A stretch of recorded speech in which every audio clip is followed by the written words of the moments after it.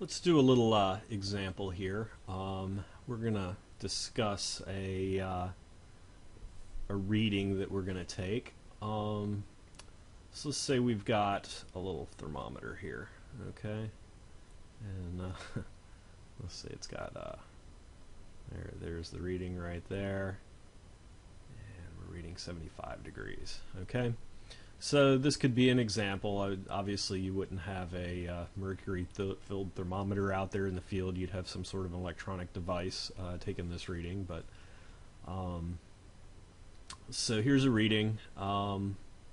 We need to communicate that value across a network, and we also need to start thinking about all the associated information with this reading that we're going to need. Basically the database of information we're going to keep about all of our instrumentation.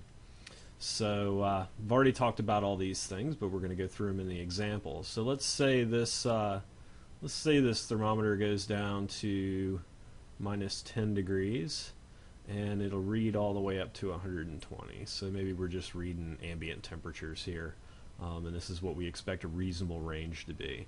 So this becomes our minimum value, our min, and this becomes our max. You might also talk about the zero and the span. So the zero would be minus 10, and my span would be 130, right? I can read a possibility of 130 degrees. My engineering unit,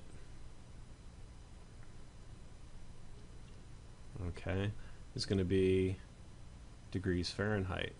Okay, so when I read that 75, obviously it's going to make a huge difference if that's, degrees Fahrenheit or degrees Celsius or whatever. So it's important for me to know my engineering units. This is obviously going to be a floating point tag, right? We talked about what kind of tag it's going to be.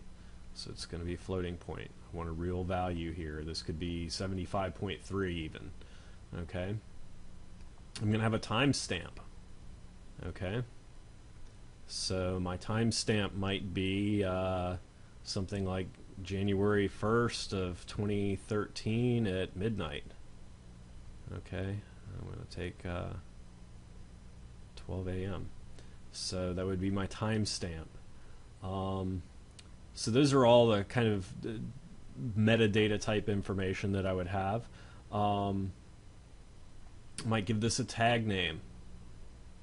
So it might be temp 1234 dot value or something like that. Okay. So that's how I would tell this temperature from any other temperature. And I might have a descriptor. And that could be whatever, ambient temperature, ambient temp, main office or something like that. Okay, so maybe I've just got a little thermometer outside my main office. I want to know what the ambient temp is, so I've created a tag for that. So that's all my tag information. Now there's also a bunch of other things for instrumentation that I might need to know. So maybe I want to know the manufacturer and the model and the install date.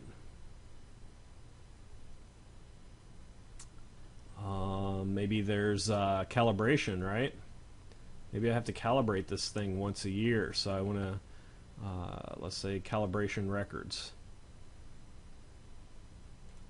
So what I'm trying to do here is just kind of get you to start thinking about all the things that, all the associated data that goes with the values that you're reading. That it seems pretty simple. You just go, oh, okay, I'm going to take a temperature measurement, and that's not too complicated. But then you start looking at all the associated values with it.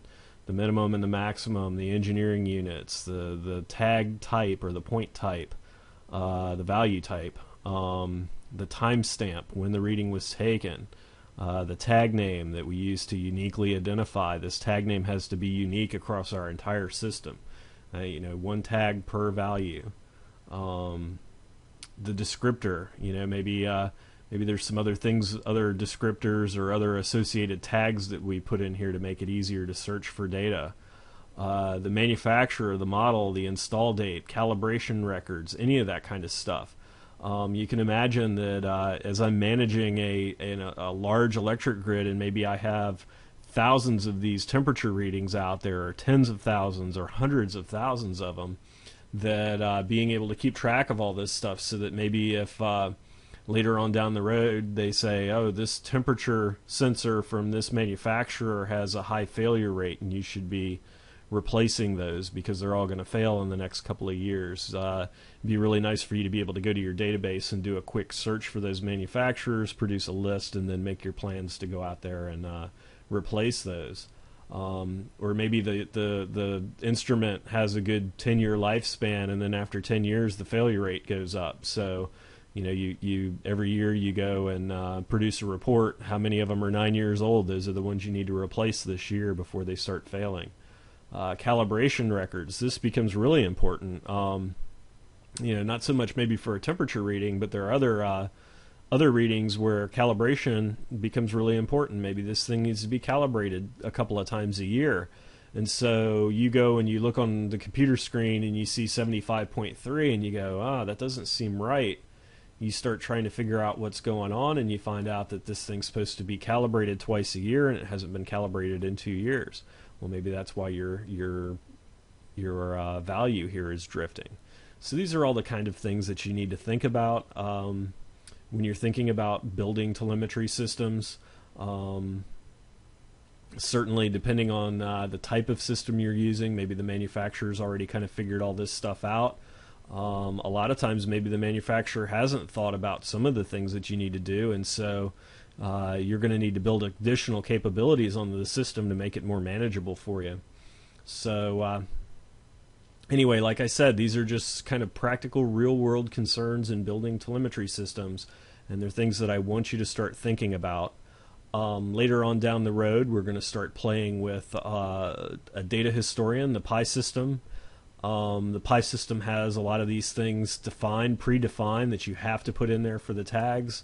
But it also has the flexibility to allow you to add a lot of additional information, and that's at your discretion. So if you've thought about these kind of things up front, maybe you can be proactive, put these things in your system to start with, and then when you need them, they're there, rather than getting down the line and saying, oh, I've got all these old sensors out there that I need to replace, and I don't have any way of knowing where they are. Somebody's going to have to go around to each location and inventory them for me. It'd be a lot easier if you just took that information when you deployed the system initially.